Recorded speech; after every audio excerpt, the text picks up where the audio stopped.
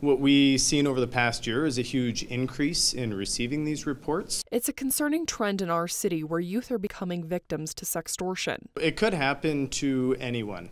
Our youth are specifically exploited because the increased relationships online that are occurring with people they haven't met before. Sextortion, which is also a form of blackmail, is when a predator online threatens to send sexually explicit pictures or videos of the victim if they are not paid money or given more sexual content. So what we're seeing with kids is a lot more time on Instagram and Snapchat.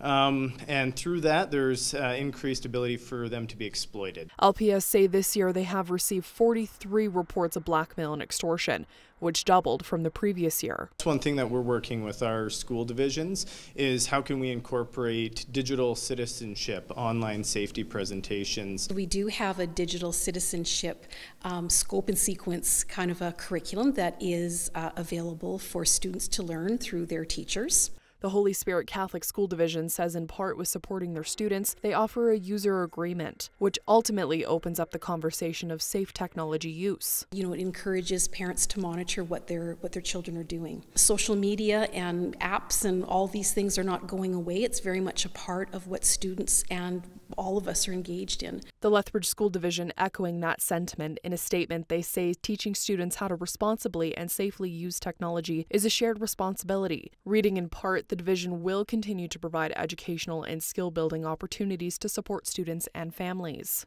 LPS say of the 43 reports filed to them, they've not resulted in any charges to date. They're also encouraging parents to have those important conversations with their kids about the potential risks of sextortion. For Bridge City News, I'm Angela Stewart.